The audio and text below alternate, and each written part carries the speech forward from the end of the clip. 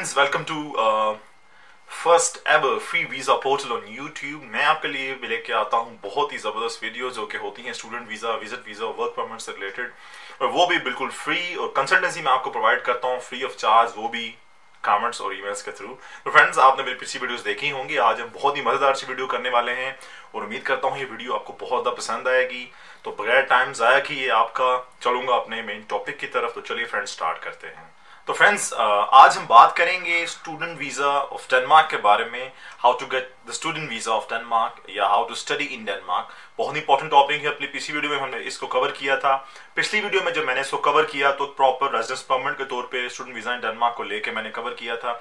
इस वीडियो को बनाने का मकसद ये है कि डेनमार्क का स्टूडेंट वीज़ा मैं ऐसे लोगों के लिए बताऊं जिन लोगों की क्वालिफिकेशन कम है, ग्रेजुएशन नहीं है, तो डेनमार्क में जाके अपनी इतनी ज़्यादा खर्चा नहीं कर सकते कि जो पहले बैंक स्टेटमेंट्स अरेंज करें 18-20 लाख की, फिर ज़्यादा फीसें बने। तो ये ऐसे लोगों के लिए वीडियो है जो सिर्फ डेनमार्क जाना चाहते हैं, एक दफ़ा जाके कुछ शॉर्ट कोर्स करना चाहते हैं, थोड़े वक्त के लिए चेक करना चाहते हैं सिस्टम को, काम करना चाहते हैं, फिर वो अपना फैसला करते हैं कि उन्हें क्या करना चाहिए फ्यूचर में, क्या नहीं। तो इस वीडियो को देखने के लिए मैं आपसे रिक्वेस्ट करूंगा कि सारी वीडियो देखें इस मालूमात को जानने के लिए। तो सबसे पहले जो मैं आपको बताना चाहूंगा बात वो ये है कि आपको ये जो शॉर्ट कोर्स वीज़ा भी मैं आपको बताने लगा हूं, ये अप्लाई करने के लिए आपको ज़रूरी है कि आपके पास हो मौजूद 12 years education, higher secondary school, 12 साल इंडिया से या पाकिस्तान से जहां से भी आप हैं।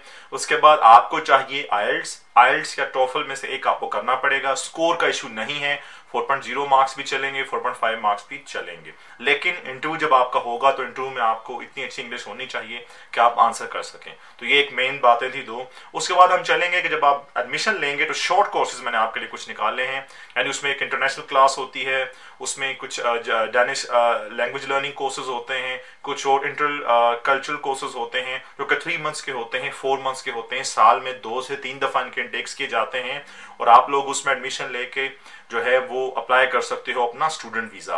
तो फ्रेंड्स, इसमें बिल्कुल परेशान होने वाली कोई बात नहीं। ऐसे लोग जो बैंक स्टेटमेंट अफोर्ड नहीं कर सकते उनके लिए खुशी की बात ये है कि ये जो कोर्स मैं आपको बता रहा हूँ, इसमें जब आप फी पे करते हो तो इसमें आपकी अकोमोडेशन, इसमें आपकी यानी रिहाइश और आपका खाना और आपके तमाम लिविंग एक्सपेंसेस शामिल होते हैं। अमूमी तौर पर बैंक स्टेटमेंट हम क्यों कहते हैं कि अरेंज करो, एम्बेसी क्यों आपसे बैंक स्टेटमेंट मांगती है, वो इसलिए मांगती है ताकि आप जब डेनमार्क में जाएं तो आप वहां पे रहें तो आपको किराया अपनी अकोमोडेशन का, ठीक है, जितना अर्सा आपने रहना है, खाना, ट्रांसपोर्टेशन, फिर अपना लिबास, सारा कुछ, उन चीज़ों के लिए आपको पैसे चाहिए होते हैं। तो फ्रेंड्स, इस वीडियो में जो मैं आपको बता रहा हूँ वो बिल्कुल इन चीज़ों से मुख्तलिफ है। इनमें आपने ये करना है कि ये कोर्स होगा 3 to 4 मंथ्स तक, ठीक है।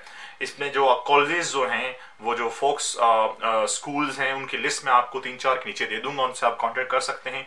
इसमें ये होगा कि जो स्कूल्स होते हैं जो बने हुए, ये गवर्नमेंट रनिंग स्कूल्स होते हैं, इनको गवर्नमेंट की तरफ से भी हेल्प मिलती है, इसलिए आपसे ये फी कम लेते हैं।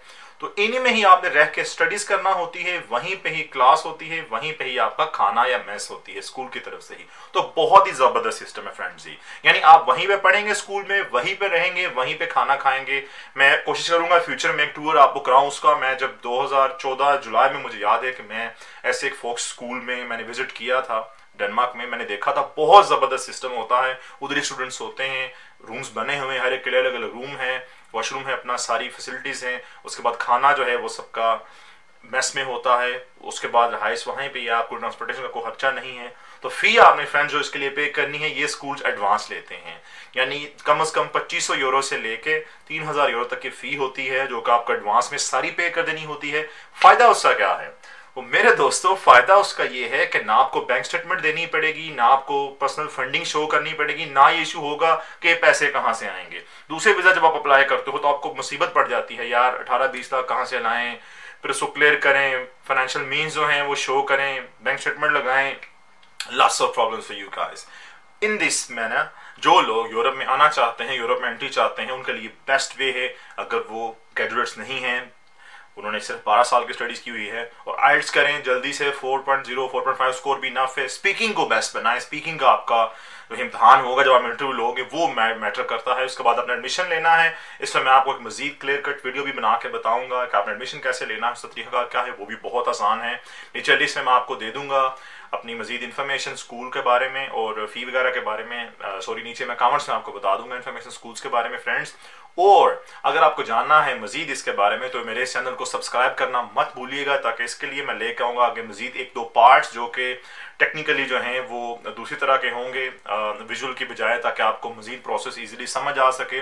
तो बाकी रिक्वायरमेंट इसमें सेम है, यानी आपने अपनी तमाम डॉक्यूमेंटेशन जो है, अपना बर्थ रजिस्ट्रेशन सर्टिफिकेट्स हो गए, अपना आईडी कार्ड, अपना पासपोर्ट, अपनी डिजिटल फोटोग्राफ्स, जो आपका वीज़ा फॉर्म होता है वो, उसके बाद आपकी जो दूसरी डिटेल्स हैं वो सारी, ये तमाम चीज़ें सेम हैं।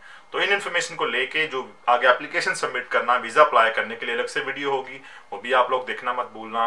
तो उसके लिए मैं आपको ये रिक्वेस्ट करूंगा, आप चैनल को सब्सक्राइब कर लो। किसी बात की समझ ना आई हो, पता ना चला हो, नीचे कमेंट्स में मुझसे आप पूछ लो, मैं आपको बता दूंगा। इसमें सबसे मेन बात ये है, जो मेन बेनिफिट ये है, जो वीडियो बनाने का जो एक मोटिव था वो ये था कि बिना बैंक स्टेटमेंट के आप इन स्कूल्स में जा सकते हो। ये 3-4 स्कूल की लिस्ट नीचे आपको मिल जाएगी, आप इनको देख लेना और इनसे अप्लाई करने का तरीका पूछ लेना, इनसे आप इन्फॉर्मेशन ले सकते हो। इनके इंटरनेशनल ऑफिस हैं, इंटरनेशनल स्टूडेंट्स को ये वेलकम करते हैं वार्मली, बहुत ज़्यादा फायदा है। वहाँ पे आप जाके फिर आगे अपना सेटलमेंट कर सकते हो, फिर आगे आपकी मर्जी है। मैंने पिछली वीडियो में आपको बताया था रेजिडेंस परमिट के बारे में, student visa, national visa D type होता है, लॉन्ग टर्म वीज़ा डेनमार्क का, वो मैंने आपको बताया था।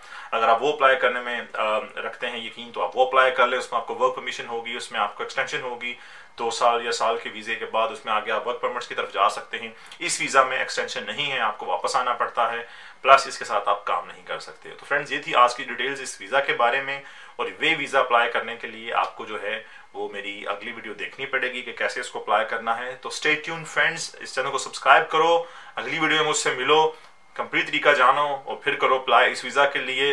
3 से 4 मंथ्स का वीज़ा होता है, easy access to Europe. Thanks a lot guys, till next time, अपना ख्याल रखना, अल्लाह हाफिज, बाय बाय।